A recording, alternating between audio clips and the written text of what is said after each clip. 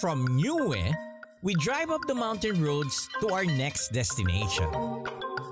This area is the most mountainous in Rwanda, where 5 of the 8 volcanoes making up the Virunga mountain range can be found. Despite the terrain, agriculture thrives in abundance, with produce filling the market. Potatoes are grown in big plantations and are a profitable crop. Aside from agriculture, the area's main economic resource is tourism, driven mainly by the special wildlife found here. We made our way to Volcanoes National Park, home to 2 unique primate species endemic to the area, the golden monkeys and the mountain gorillas. This morning, we look for golden monkeys. It's not as difficult as the hike yesterday, but we still enter the reserve and hopefully I can survive this one again. We hiked to the edge of the park, bordering some farmlands. We soon found ourselves inside a thick bamboo forest. These golden monkeys like bamboo shoots. That's why we're walking in this forest of bamboos.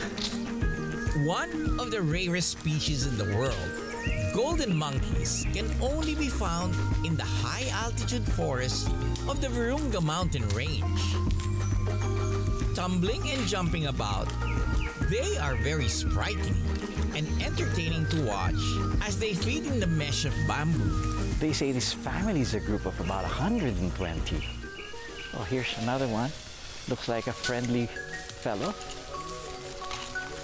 Funny looking face. Maybe he probably thinks I'm funny looking too. Their bronze-colored backs contrast with the bamboo as they flit around. The golden monkeys are normally up in the trees, but this time of the year, there are bamboo shoots on the ground, and they enjoy that. That's why they're on the ground, pulling out some bamboo shoots. Sadly, these creatures are highly endangered because of habitat loss. But thankfully, tourism is now creating a lot of awareness and protection for the rare golden monkeys. For a period of time, poaching was a way of life in Virunga, and the wildlife and ecosystem suffered much.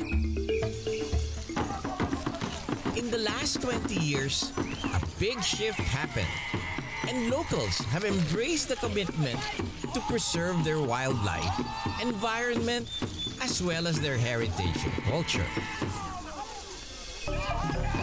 This is the mission of the Gorilla Guardians Village, a cultural village run by former poachers and the local community.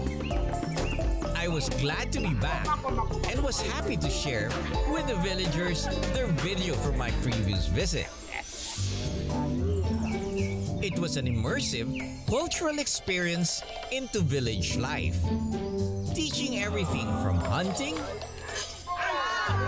traditional medicine, to beer brewing, and even wedding customs.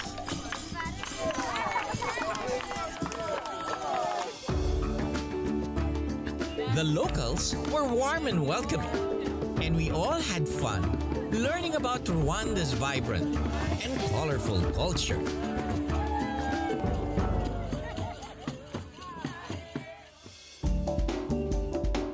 The next day was filled with anticipation, as it was finally time for us to see the mountain gorillas.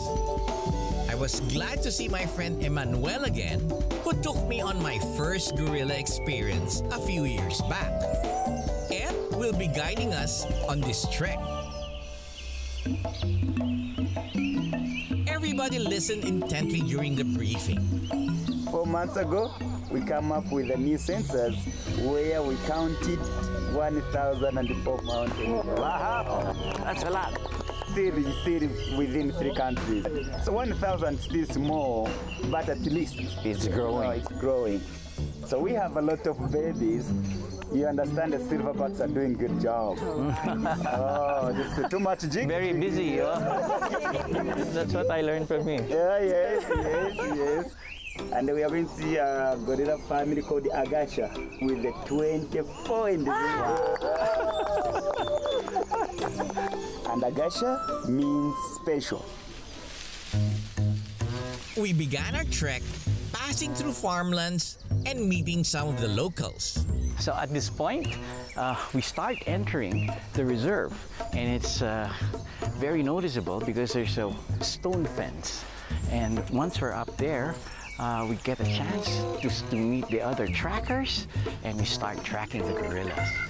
Depending on where the gorillas nested for the night, the hike can take a few hours.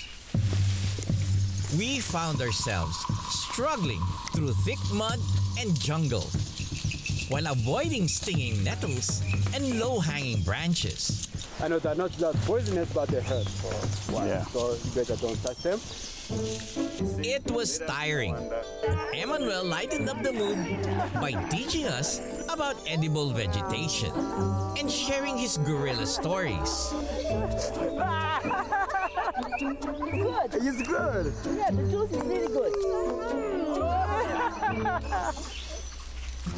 To say when the gorilla comes to you, you can always say, means I'm part of your family, I'm not a threat.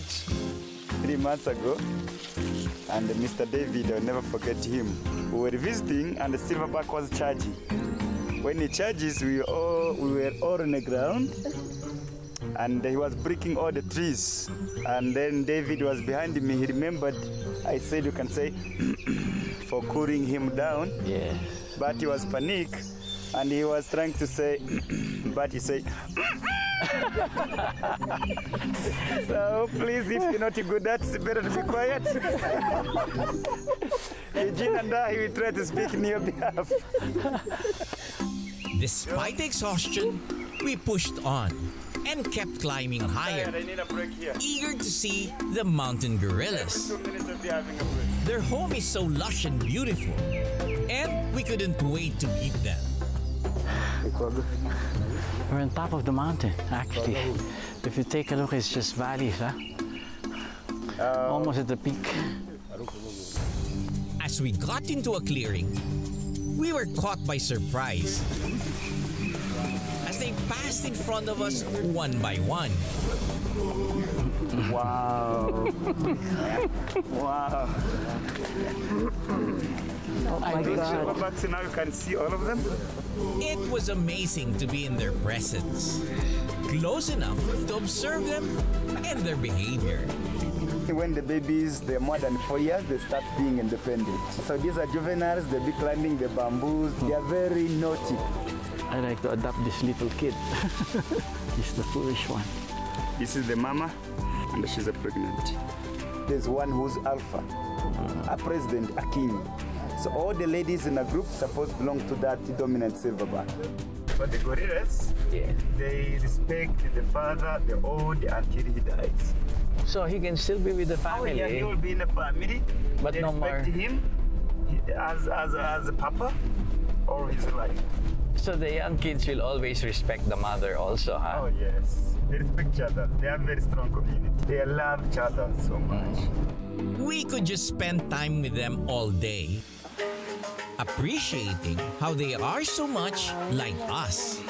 What do you guys think? How was your house this experience for you, Kim? Yes, it's spiritual. It will only Out of happen body. It's a very nurturing experience. you do it once in your life. Yeah, that's what I keep on telling everybody, at least once, no? Yes, you don't need pictures. I am so overwhelmed. I can never get tired of this. It's so nice to be back. This is something I can do over and over again, never get tired of. And I'm very happy to share this with friends. It's something that I cannot explain. There's so much joy in seeing and being able to give that kind of experience and happiness to other people. Before we knew it, the hour was up. But the memory of this encounter will be with us for a lifetime.